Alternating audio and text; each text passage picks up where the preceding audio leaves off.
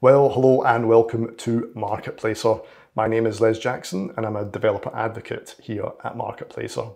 Now in today's very quick video, I'm going to be taking you through the APIs and webhooks that we make available to developers to allow them to integrate seamlessly into the Marketplacer platform.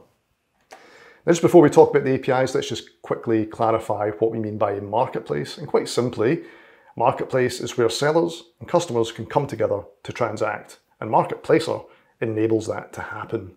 And the APIs that we offer help enable and facilitate those transactions and the use cases of both of those parties. All right, so the APIs that we offer two. The first one, not surprisingly, is the seller API. And we offer that to sellers, or more correctly, the marketplace operator can offer that to the sellers on the marketplace. And it allows them to basically automate all the processes and all the things that a seller would typically want to do on a marketplace. And we'll talk a bit more about what those are on the next slide.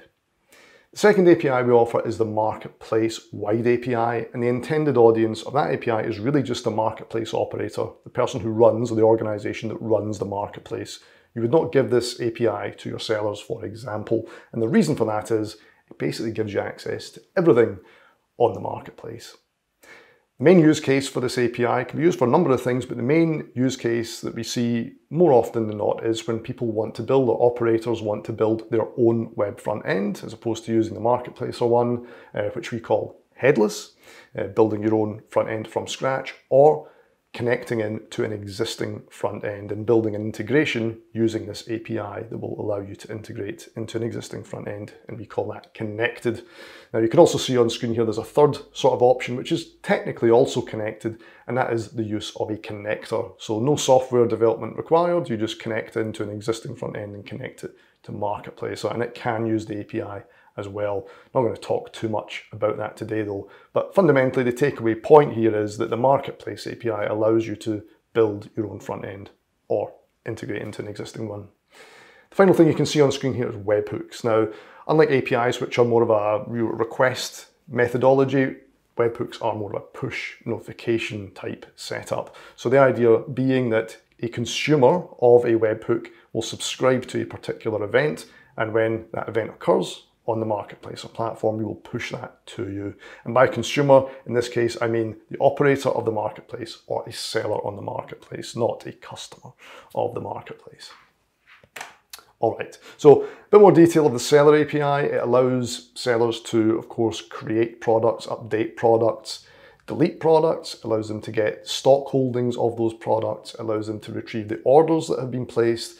It will allow them to update dispatch notification on those orders. All that kind of stuff can be automated through the seller API. And again, gives sellers just a view of their data.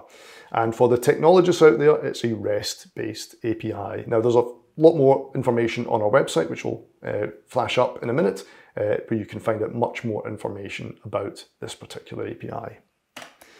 The Marketplace API, just to kind of recap, used predominantly to build out a new front end, a headless front end, or connecting to an existing front end.